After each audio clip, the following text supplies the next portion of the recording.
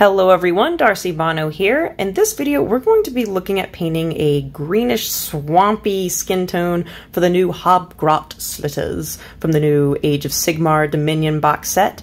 Games Workshop was kind enough to send me a box and asked what unit I would like to paint, and I actually chose these little buggers because even though they're only a 25mm base, they have so much spiteful character in them. I can't get over the amount of detail for something that's a chaff unit. It's astounding. So I chose this skin tone because I thought it was a swampier, kind of more cave look than the previous kind of orange, warm box art.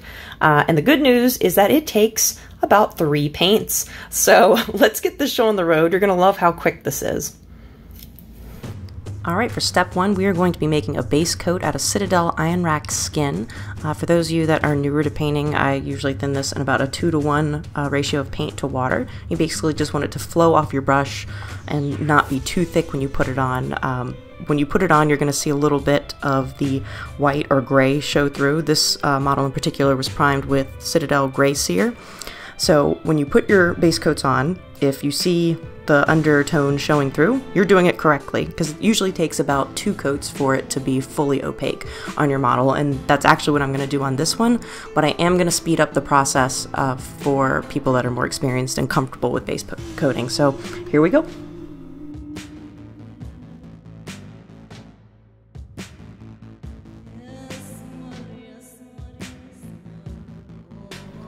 Just a heads up for when you go to paint the feet of these guys, I recommend not gluing them into their base. This will make it easier to remove them and paint around their ankles, as well as to get those little tassels that are hanging down. Some of them have them on their back, so you can see them from the front between their legs. So it's a little bit hard to get to, but if you can take them out of the slotted base, that helps significantly.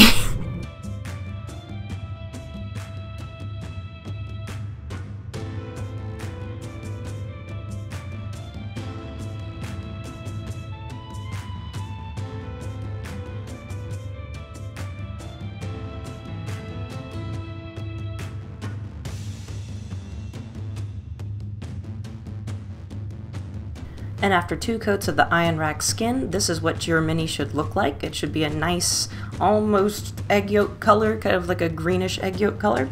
This is going to set us up for the next step, which is using Gryph-Charger Gray Contrast. Now, what I usually do in this case is I will set up a paper plate and put a little dollop of contrast medium on that. That is basically your contrast thinner. That's going to allow it to spread and dilute a little bit. We're not going to be diluting the Gryph-Charger Gray when we apply it initially. So watch, you'll see what I mean. We're just going to take a good dollop of Gryph-Charger Gray. We're going to smear it on his back and just kind of mop with it. Unlike other paints, if you this one tends to pool quite a bit. This is almost more like a shade paint, but with greater coverage to it.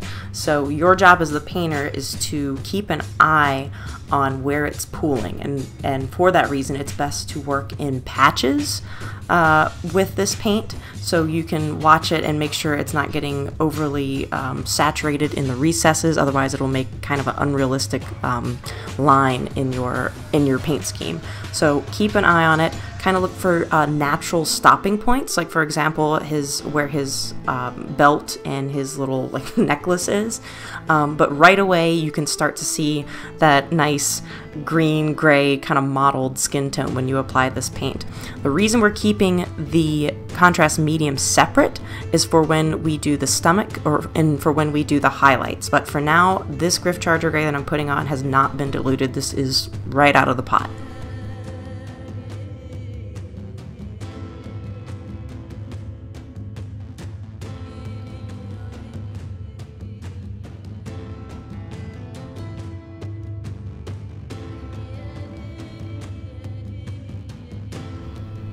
Now we are getting to the point where we're going to start doing a fade on his stomach. So you're going to put a line of Gryph-Charger, like you've been doing, undiluted, on his side of his torso, right under his armpit there. Now next what you're going to do is just rinse your brush, take contrast medium, just the contrast medium, that's all I have in my brush right now, and wipe, kind of pull the Gryph-Charger into the lighter portion of the stomach. This is going to really, really dilute it, but it's going to give it just enough color and shading into that lighter stomach to give it a bit more depth. So it'll pull just enough of that darker color into the recesses to tint the belly a little bit.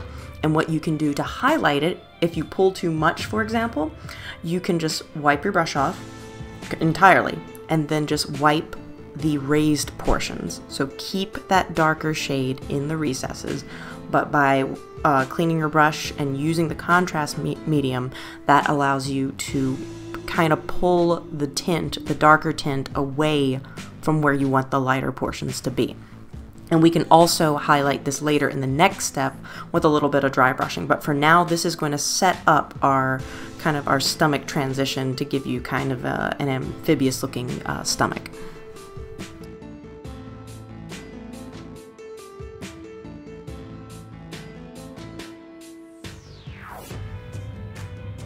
And again, here you'll see an example of how you can use the contrast medium to dilute a previously highly saturated area. So I put on a big thick glob of it on his shoulder there. You can see it starting to pool a little bit. And right now I've just got contrast medium on my brush and I'm pulling it down out of those highly saturated areas. And I'm actually pulling it down into the stomach in this case because I know I'm going to need a very, very, very light tint of it down there. So it's a very versatile technique to work with. If you oversaturate, use the medium to desaturate, and if you undersaturate, that's fine. You can just let it dry and do another coat. But again, keep an eye on those recesses. You can see me pulling out the recess, the saturated recesses right here. So that is about what the skin tone should look like.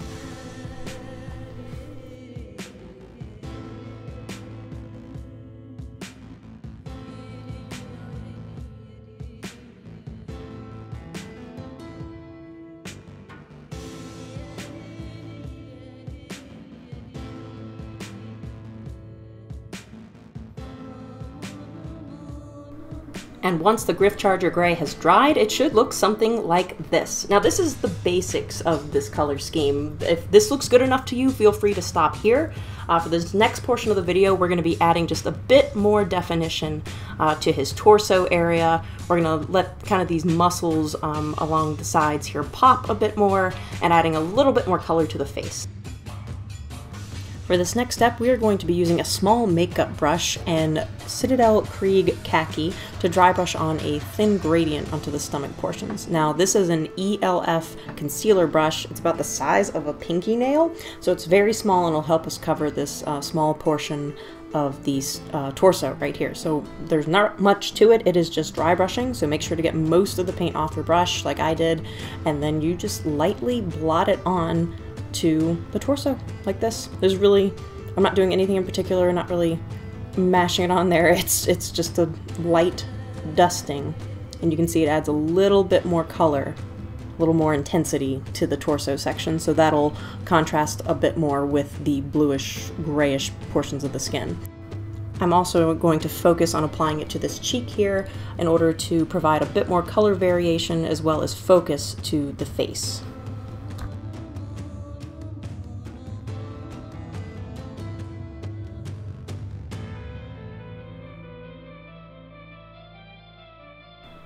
For this final highlight, I'm going to be mixing Krieg Khaki with just a speck of Wraithbone to lighten it just a little bit, just enough to provide a final highlight, and we're going to be applying this to the cheeks as they are the most raised portions on the model, and I'm also going to apply this to the most textured parts of the torso. You'll see it start to trap here on the most raised portions of the muscles, and that provides quite a bit more definition than what we started with.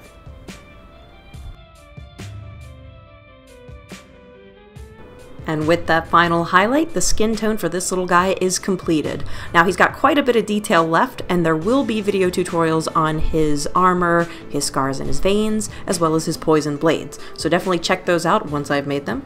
And thank you very much for joining me for this tutorial. Until we meet again, happy painting everyone!